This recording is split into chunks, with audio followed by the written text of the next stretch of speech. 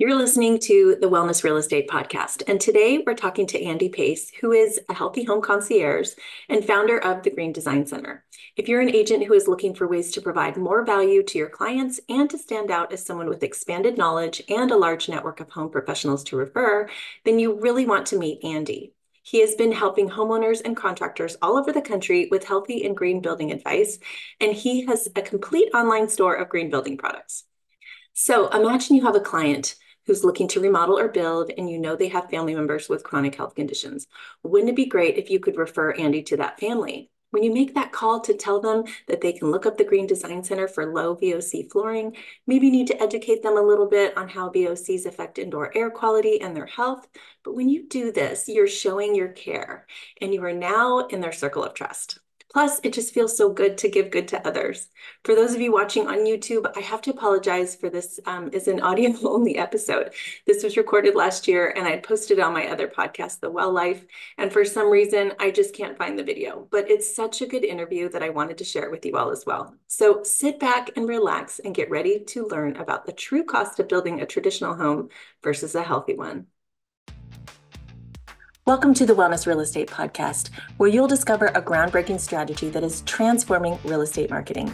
In every episode, we focus on topics that will help you have more authentic engagements and meaningful conversations about your business. As the wellness real estate impact grows, with projections reaching $850 billion by 2027, don't miss this opportunity to revolutionize your approach, generate more leads, and increase sales, becoming the community connector you're meant to be. I'm Sheila Alston, and I'm your host. I'm also the founder of Healthy Home Media, where I help agents all over the country leverage this new trend in the industry to spark new conversations that get people to listen to you and notice your brand. So if you're tired of spinning your wheels without the consistent leads to show for it, then stay tuned. This podcast is your guide to standing out in a rapidly evolving market, guaranteed to change the way you think about real estate marketing.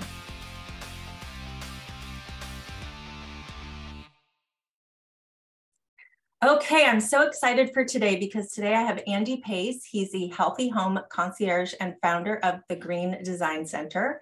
He's the leading resource for homeowners and contractors looking to source products that are healthy and green and receive expert consulting advice on designing and building healthy green homes. Andy is the host of the weekly Non-Toxic Environments podcast. He is a worldwide expert on green and healthy building products and services customers and contractors from around the globe. As founder of the oldest healthy building supply company in the United States, Andrew, or Andy, has become one of the single most helpful and educational experts dealing with the day-to-day concerns of those individuals who suffer from allergies, asthma, and chemical sensitivities. So there's so much you can talk about here, but today we're going to cover the true cost of a healthy home and building one versus a traditional way of building. So welcome, Andy. I'm so excited you're here. Well, thank you very much, Sheila. I appreciate that introduction. I'll just clarify that, yes, professionally I go by Andrew, but when I'm dealing with friends like this, I like to say Andy, please. It's certainly more of a wonderful conversation we can have here, and I'm really looking forward to this. I think it's such an important aspect of the realty industry, the real estate industry, is to truly know when people are talking about healthy homes, green homes, so forth, what that really means and how does it really affect the bottom line? Yeah, and I'm super just personally interested because we're building a house right now and we don't have a technical, green builder building it. And so I do want to listen to our episode when we're done and send it to them because I want to build in a green way. I want to make sure that I'm building a healthy home. I'm spending all this money to build a house anyways, and I want to make sure that I'm not going to be adding in toxins or just missing out on an opportunity to take advantage of something that's going to make it more energy efficient or more sustainable. Sure. And so the first thing I can say is I'm glad you don't have a green builder. Really? Yes. And here's why. Because it's in just looking at or listening to the last 15 seconds of how you described your home. You're looking for a home that's energy efficient, that uses environmentally friendly practices and sustainable materials, but is also healthy for the occupants. In the industry, green building, especially when it comes to the builders now, green building is all about energy efficiency. That's one leg of a three-legged stool. So if we look at building a green home, There are very few builders today that are out to build the least efficient home they can. Mm-hmm. There are very few homeowners that'll go into a Home Depot or a Lowe's when they have to replace their water heater or their dryer and say, I want the least efficient one you have. Everybody understands energy efficiency. Mm-hmm. But the problem we run into is when we conflate the ideas of what green really means. Mm-hmm. And so we like to talk about healthy homes, healthy for the occupants. Green is something that has been adopted by the industry. And of course, we want to make sure that our homes are efficient from an energy standpoint. But when we deal with builders who specifically talk about green, they almost always avoid the health aspect, because to them, it's about performance and calculations and meeting metrics and making sure that everything meets certain energy codes and so forth. All important from an energy standpoint, but has nothing to do with human health. Well, that leads me to the question, are there some energy efficient things you could put on your house that technically aren't very healthy for you? Or is it just that they're missing this healthy component? Well, sure. I think that this is where we start to get into the terminology of greenwashing. Mm-hmm. I remember years ago when big box store started putting green labels on things. They called them their eco labels or something like that. And they would slap an eco-friendly or eco label on a bag of fiberglass insulation. Oh. Okay. So it was called an eco option. First of all, insulation is not an option, at least up here in Wisconsin. In some other areas it might be, but just because it saves energy doesn't necessarily mean it's eco-friendly, right? Just because let's take appliances. You can buy an induction cooktop, which uses magnets and electricity for heating pans, which heat the food, but there's nothing healthy about it. When you touch the pan, you become part of the circuit. Now, if you have any electromagnetic field issues as a person, it's going to, you'll feel like your body's buzzing. So, yeah. So the two are never the same. It's possible that just by happenstance that some will overlap. But usually when you're dealing with energy efficiency, you have to make decisions that may not be the most friendly from a human health standpoint. The same way that if you're making a sustainable choice, let's say you decide that you want to build a house out of all recycled and reclaimed materials because you don't want to use any virgin manufactured materials for your home. Mm-hmm. Well, you can't verify that all those materials are free of health hazards and toxins. You can't verify that those materials were actually made in the United States. They could be made all the way around the world. So there's always a give and take in this. Mm-hmm. Years ago, I created a product rating system called Degree of Green, which there's 27 different reasons why you can call a building product or a system green. And I use that in air quotes. You boil it down to the three main categories: human health, environment health, and sustainability. Everything falls into one of those categories. Sometimes they overlap like in a Venn diagram, but a lot of times they don't. And you have to then take the not so good with the good that you're trying to achieve. Right. That makes perfect sense. So then how do you, you personally have to then, it's great if you know all the options and where they lie so that you can make better decisions, right? Right. Yes. Because everybody's different. Like I just interviewed someone who told me about the induction cooking and how that was so much healthier because then you don't have the gas in your home. Mm-hmm. And so I'm looking into that. But so now I'm curious, can you talk a little bit more about the induction cooktops? Well, I can. This comes down to the fact that, again, this is green versus human health. Mm-hmm.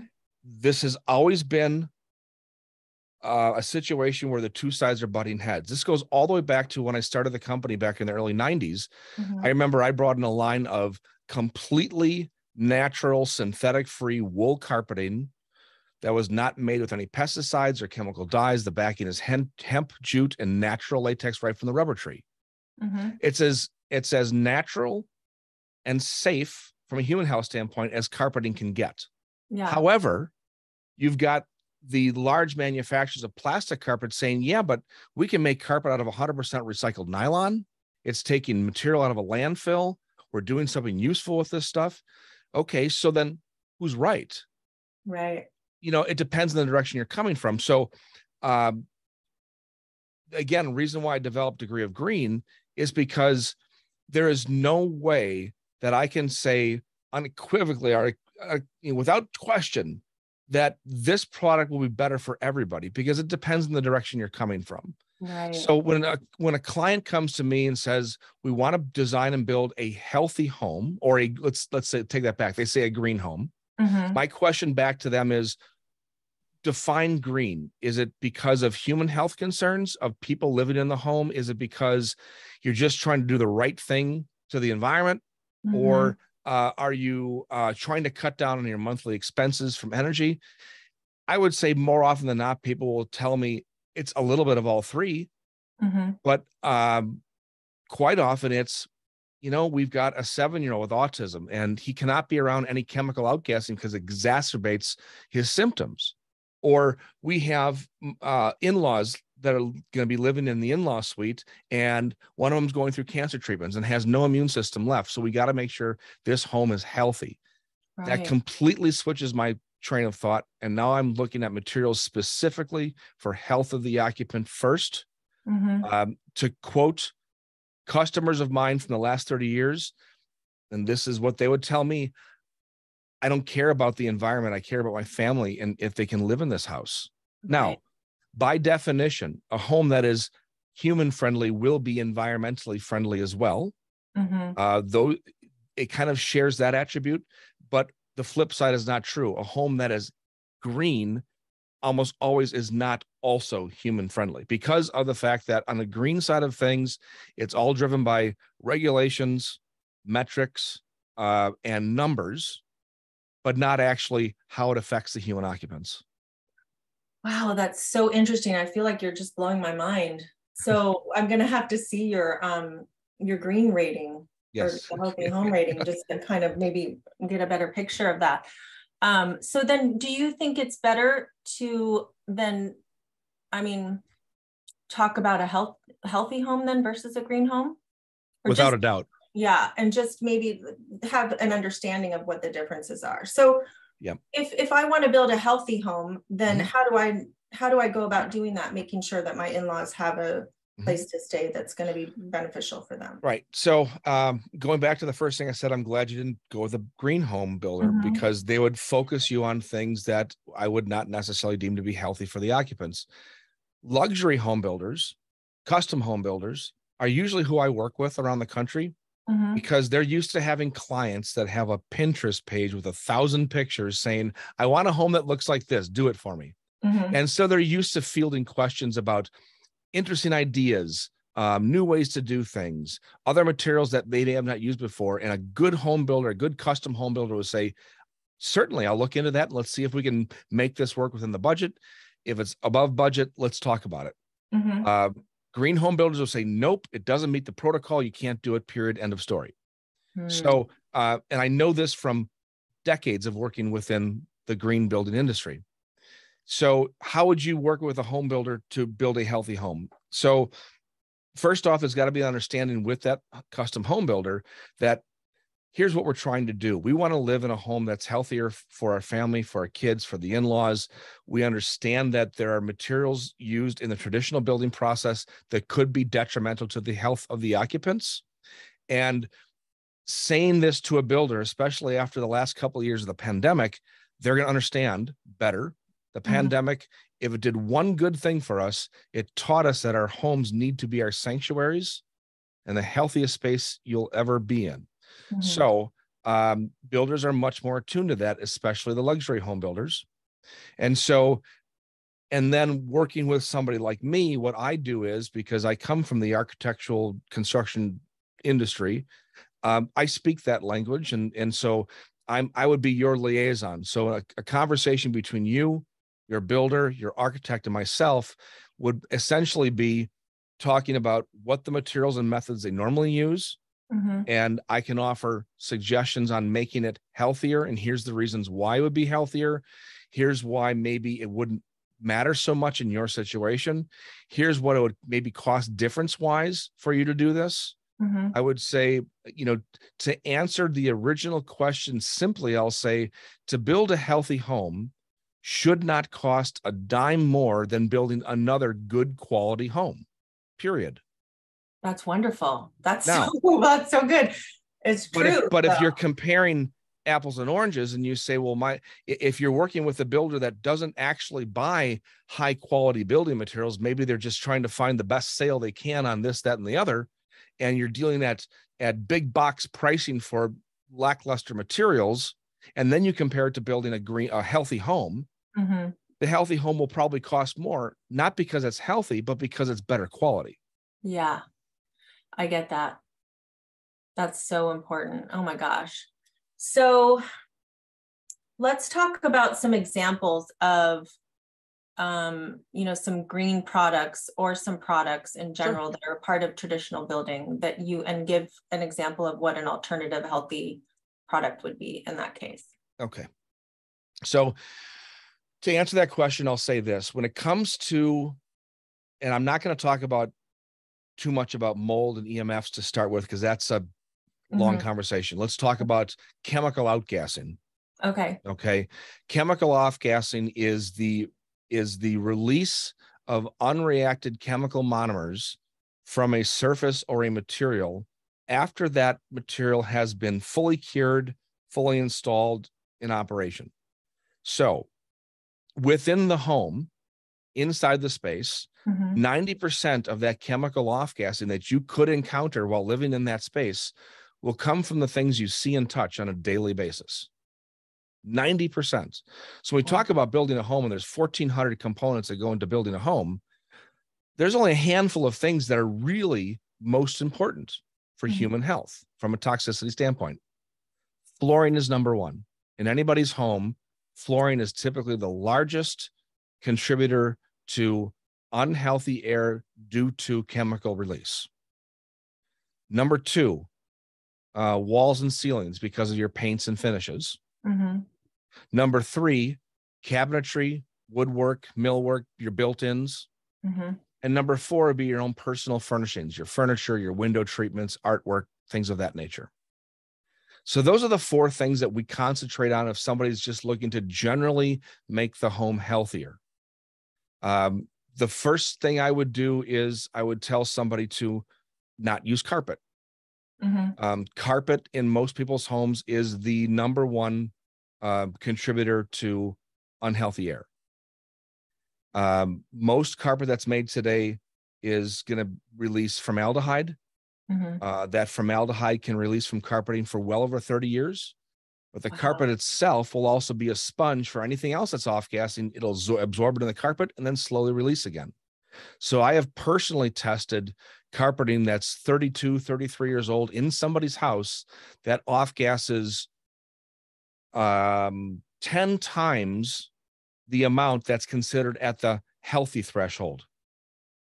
Wow. So it's not, the off-gassing isn't something that you can smell or that is off-gassing. Not always. Most often it's not. If you think of, carbon monoxide, which is the odorless silent killer, or radon, none of these have any smell, but they are certainly highly dangerous to the indoor occupants. Sometimes, like if you install new carpet in your house, you get that waft of that new carpet smell. That new carpet smell is typically a combination of between 600 and 1,200 different chemicals that create that smell. And that smell will eventually go away. But there's two functions of that. One is quicker than the smell actually going away totally is your brain will actually adapt to the smell and you'll forget about it. So this is where people who have true chemical sensitivities, their brain can never adapt and it just constantly overloads them. Most people after a few weeks won't even notice the new carpet anymore. But if you go on vacation and come back a week later, the very first thing you'll smell in your house is your new carpet. Right. It's like smoking a cigarette. You take a first puff and you cough it out because the body says nope. But after that, the lungs and the brain finally says, all right, you're going to do this. I'll get used to it. And it's the exact same thing with chemicals. Right. Well, and depending on your own immune function, how stressed out you are, all this, if you're sick or pretty healthy, how much you exercise, how much water you drink, all these other elements that go into your overall well-being. You could be anywhere on this kind of spectrum of immunity. So if your immune system or immune function is really low, then you probably are going to be a lot more susceptible to some of these toxins in your home. Yes. And if you have been affected by these chemicals in the past, you're more prone to be affected by smaller amounts of related chemicals in the future. So this is what comes into what's called MCS, or multiple chemical sensitivity.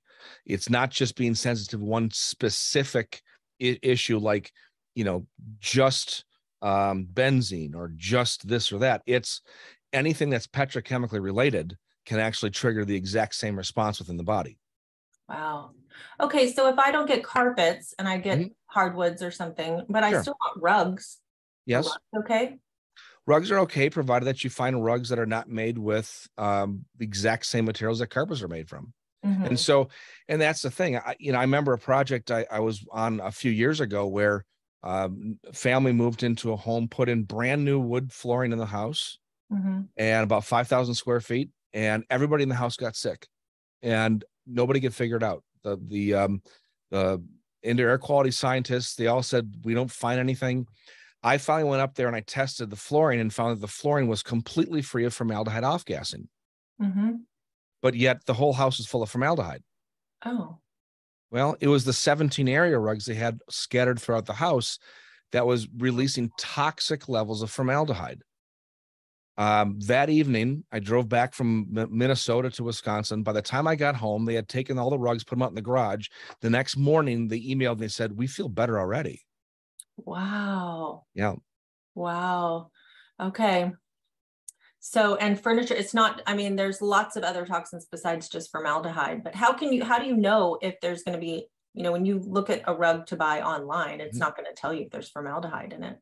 Some will actually. Really? And so this is becoming a little bit more prevalent in the industry. The materials we work with, of course, would be formaldehyde free, but more importantly, I think people want to know, is there some type of testing, a third-party test, somebody they can verify it's not just some company telling me what they want me to know or what they think they want me to know.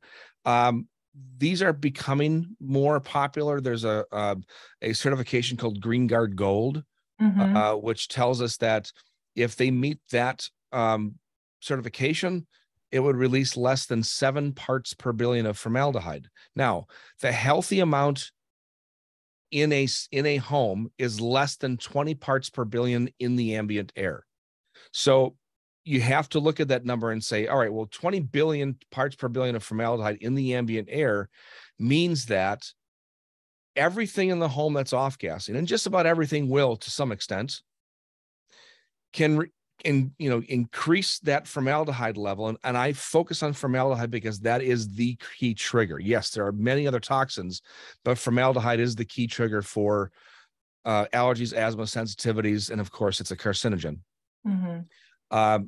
So if you have carpet and furniture and window treatments and wall finishes and your cabinetry and your countertops, and then they're all releasing formaldehyde. Then somebody puts on hairspray and perfume that adds more formaldehyde, so on and so forth. That chemical soup in the house starts to build up.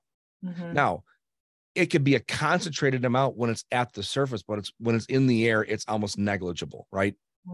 When we see formaldehyde levels that are at 40, 50, 60 parts per billion in the air, there's something seriously wrong. And that's usually because of a huge offender, typically like carpeting or cabinetry, or something else that happened that we would have to dig into.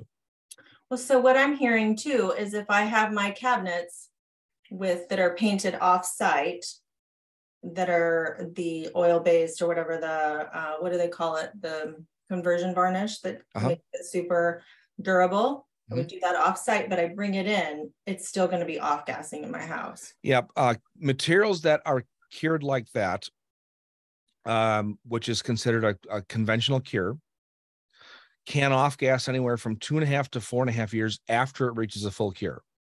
That's a typical time it takes for VOCs and sub-VOCs to release from a surface.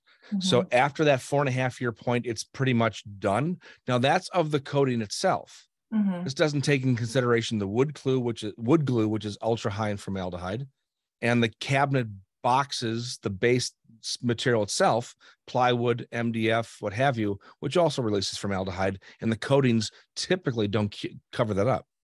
Well, so then how do you build healthy cabinetry, and how do you get it to have a durable finish? If you paint some of the water-based finishes, like I'm open to having that on the walls, but sometimes you do that on your cabinetry and then you've got to paint your cabinets all the time because well, it really comes down to choosing the right materials, whether it's a water-based or oil-based. I mean, I can argue that the new water-based conversion varnishes are actually more durable than oil-based, but they're not necessarily any healthier. And so, because you can, again, this comes down to the metrics that are used to create these numbers. And so one thing I failed to say right about off the bat is if you choose materials for your home and you're using a VOC amount as any guide to tell you whether the product is safe or not, you are actually causing more harm than good. And here's why. A VOC, a volatile organic compound, is regulated by the EPA specifically because of outdoor air pollution. Has nothing to do with indoor air pollution or indoor air quality. There's no regulation on our books dealing with VOCs and indoor air quality. The industry, the construction industry, the home goods industry has taken VOC and used it as a marketing attempt to say, if you buy zero VOC, you're buying, they don't tell you it's healthier. They say it's more eco-friendly, which it is, outdoor environment. Inside of a home, the VOCs are irrelevant because there's not enough UV or nitrogen to create low-level smog, which is why it's regulated.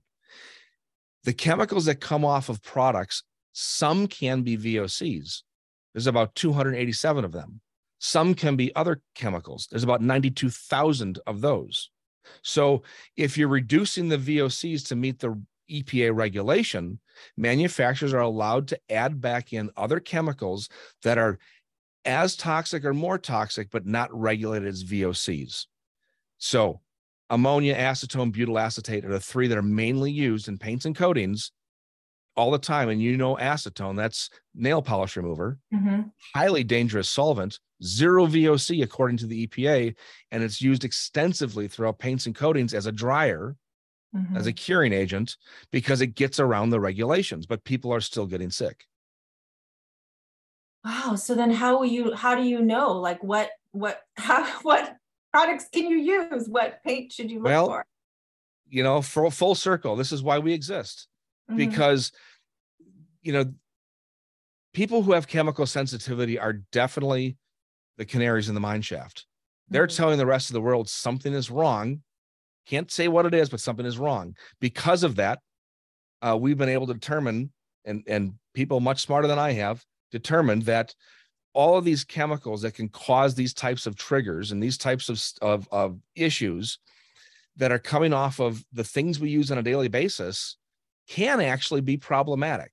And so there is this is the problem right now. There is no metric that can be used as an industry professional to say this is a healthy home, because what do you measure? You know, you have to know what you're measuring for. There's 92,000 chemicals. Which one are you measuring for? When they're measuring for VOCs, they're measuring for a broad base of EPA regulated chemicals, but that has nothing to do with human health. That's about energy, about outdoor smog and air pollution. And so when somebody says, how can you make sure this home is healthy? We go through with our clients, and why we have a website selling a bunch of stuff too. Here are the products that we know are able to help you achieve that healthy home that won't contribute to any indoor air quality issues because of these reasons. They don't release these chemicals. Okay, so if you are looking for so you have products on your website, is what you're saying? Yes, so we do. Trying to find a carpet, like, what if I want to have a carpet in like the closets or sometimes the kids' bedrooms? Is there a safe carpet to Yes. to get? Yeah, there's a couple of brands out there. Earthweave is probably the best one made here in the United States. Nature's Carpet from Canada. They both manufacture carpets that are pure wool, no chemical dyes, no moth proofers or insect repellents. And the backing is hemp, jute, and natural latex. All wool carpets are not made the same. Most wool carpets made today have what's called styrene butadiene latex, which will have that litany of chemicals off-gassing for 30 years. Oh, wow. Okay. But so are those carpets going to be, because there's no stain, you don't want to put all those toxic stain repellents and things on, because then that just makes it toxic again. But does that mean you spill something and then it's going to be ruined, or? Well, actually, the stain guarding and so forth that's done on carpets are only done on the plastic carpets, the nylons, the olefins. Natural wool carpet is actually the most stain resistant carpet you can buy naturally, because natural wool, the fiber itself, contains a skin oil called lanolin. And that lanolin carries with it all the way to the manufacturing of the carpet. And so when you spill something on a real wool carpet, it actually beads up on the surface for a very long period of time, giving ample time to get at it, daub it, and so forth. And then if it does stay for a long time, it does penetrate. Every wool carpet that's sold comes with a chart of anything that could possibly spill in it. Here's how you take care of it with normal household materials. Oh, okay. So that's wonderful. The other question I have is, what are some of the symptoms that, what are some of the symptoms that people do get? How would they know if there's something in their house that's bothering them? Well, I'm sure you've had clients over the years who have said, I moved into a home and within 6 weeks, everybody in the house got a cold. Or within a few weeks, it seemed like everybody got the flu, because we were all so tired from the moving process and from, the whole rigmarole, the whole thing. Turns out that's almost always a sensitivity to the environment. Yes, we might be tired because of the move, because of the process. Our immune system is worn down, and now we're susceptible to what's in the home. So typically it's going to be that general malaise, flu-like symptoms, all the way to people who actually go into an anaphylactic shock because of what they're coming in contact with. Normally, it's not that first. Normally, it's going to be that feeling run down. That could be the fact that their whole body feels like they're on fire. There are many different ways to react. It kind of depends on whether it's a chemical, a mold, electromagnetic field, or a combination. Right. But so they could just be having symptoms like a chronic headache that just doesn't seem to go away, or they all of a sudden start developing asthma in their house or something. Yeah, I think what happens is at some point, somebody deals with a certain situation for long enough that they've tried everything else, and they say, I didn't really notice this headache until I moved into this place. Or I didn't really notice not being able to sleep until I started sleeping in this bedroom. Why is that? And so it's a fascinating study of chemical sensitivity and how it affects the body. And it's interesting that it's been estimated somewhere around 30% of the entire world population has a chemical sensitivity, whether they know it or not. Most people just chalk it up to something else unrelated, because it's easier to do that and explain it than it is to actually dig in and find out what the problem is. A good friend of mine and a customer of mine in California, his name was Mike Bender, wrote an article for Men's Health magazine a few months ago, basically telling the world about how he's been dealing with this since the age of 7. And it is just a debilitating disease. What he went through just to be able to live in a house today is just remarkable. And how every little thing can set him off, because his nervous system, he has anything from mast cell activation syndrome to chronic inflammation response syndrome. His body just flares up instantly when it comes in contact with a toxin or a pollutant that he can't deal with. Wow. It's unfortunate that people have to deal with, having a chronic headache forever before they realize to look at their home. So I do think the first step is just becoming aware of your environment. So that's part of the reason why, I want to talk about this stuff in general, is because I want more people to be aware. But on the flip side too, I don't want people to get scared of the toxins in their home and then all of a sudden have fear about everything, and kind of, people can become like a hypochondriac about all these things that can come, and that's not good either. So what do you Without a doubt. I mean, obviously, I get accused quite often of being a fear, either a fearmonger or scaring people. I don't mean to do that. It's just, it's a serious subject.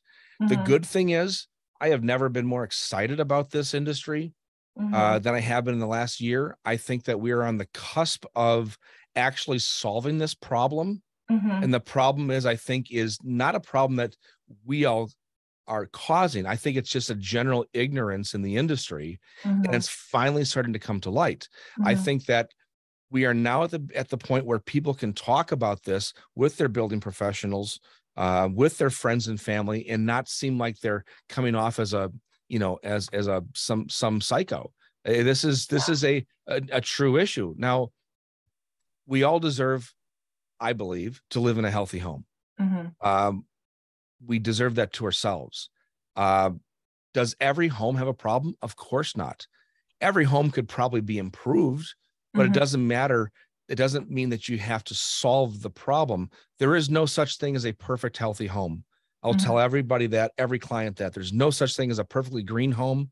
All we can do is design and build a home that is well tolerated as best as we can afford, and Mhm. do the very best we can. But we just want people to make smarter choices, and we're here to educate those smarter choices. It's almost, I liken it to even a healthy diet. Like there's hundreds Yeah, of different ways you can sure. be healthy through your diet. Right. And, you don't want to judge other people because they're not following your subscribed, nutrition diet, Right. because maybe it doesn't work for them. So I feel like, even in the healthy home, green home industry, I mean, there's so many different choices that you can make, and you make them personally because what's best for you. So, I don't think you want to judge other people for saying that's not green enough to be green, because like you just said, there's no perfect greenhouse, and we're not trying to be perfect Mhm. anyways. We're just trying to find something that works for us. Right. And that's the thing. I think the only caveat there is such a difference between green and healthy. We Mm-hmm. have to make that distinction because, again, if you just bring up green building to the average person in our industry, they're going to think energy efficiency, air leakage, Mm-hmm. things like that. They're not Mm-hmm. even thinking of chemical emissions, building a home to avoid mold, so on and so Right. forth. So, we want to make that distinction. From that point, yes, there are many, many ways to achieve a goal that require, different materials, different methods, but it's agreed upon based upon aesthetic, budget, timing, things like that. Right. Oh my gosh, we're running out of time, and I know we could just talk forever. But how do I get access to your chart that you were saying? Because what if I had, like, for instance, this, cooktop that we're talking about, the Yeah. induction or gas? How do I know? How do I choose what's right for me based on Yeah. where? So the degree of green program that I created, gosh, 19 2001 is when I Mhm. first started working on it. Um, I started it originally as a building product rating system where I actually kept track of a couple hundred materials I actually rated. We just don't do that anymore because there's so much new information out there. So I would say is whenever you're working with us, whether it's as just a customer for the Green Design Center buying material, or working with me personally as a consultant, degree of green is what I use in the explanation to the client themselves. Mhm. I've been asked hundreds of times to write a book about this over the years, but every time I start, I have to start back again because things change so rapidly. Right. Um, I want to make sure the right information is out there. So once it's published, it can be misconstrued. So we like to bring that out personally to the customer on literally a job by job basis. Okay. Well, so then how do people that are listening to this that want to learn more, how can Yeah. they get hold of you? So the first thing you can do is go to our original website, thegreendesigncenter.com. This Mhm. is where we have all of our vetted materials that we supply on sale. This is not the end all be all. This is what we have known for the last 30 years to be the most easily used materials by people with the most extreme sensitivity. They meet our criteria for health, and of course, they will hopefully have the right price point and aesthetic for you. The second thing is, you mentioned earlier, I have a website called, or excuse me, a podcast called Non-Toxic Environments, 3 Mhm. words. I like to do one every week. I'm hoping to start doing it again every week. It's just been so darn busy, but that is a great resource. I've got a couple hundred audio podcasts out there talking about every aspect of home building, remodeling, just living in a healthier home. It's essentially me and sometimes a guest host. And we talk like this for half hour to an hour, just talking about specifics, answering people's questions and so forth. And then hopefully after the first of the year, I'll be able to launch. I've got a new weekly live YouTube program that we'll be starting about healthy indoor air. Okay. Wow. I love it so much. I'm so glad that you are on the show today. I appreciate you. And I want to have you back again, because I'm sure we can have another conversation about it. Anytime, please. This is fun. Great. Thank you so much, Andy. Thank you. Thank you so much for listening to today's episode. I hope you learned something that will inspire you to think about your branding and how you can market yourself a little differently. If you enjoyed this episode, then you're going to love what I have for you, because you don't need to wait to go get extra certifications or grow or expand your network to get started attracting new leads right now. You can simply begin by talking about wellness real estate trends and what you've learned on this podcast with others. I mean, this is an interesting topic that no one has heard about, and I have all the tools that can make it even easier for you. Wellness Real Estate Magazine is a brand new wellness lifestyle magazine, and it's the only magazine that brings health and home together. We educate readers on industry trends and how you can create a healthier home environment. Written by industry experts around the country, and we have 3 covers to choose from: Wellness RE, Healthy Home, and Wellness at Home. So you can easily find one that aligns with your unique brand and messaging. These magazines are the perfect done-for-you tools that help you not only stay top of mind, but help you be memorable. They also educate and engage your audience, which positions you as an industry expert. So differentiate yourself and grow your brand the easy way. Learn more at healthyhomemedia.com.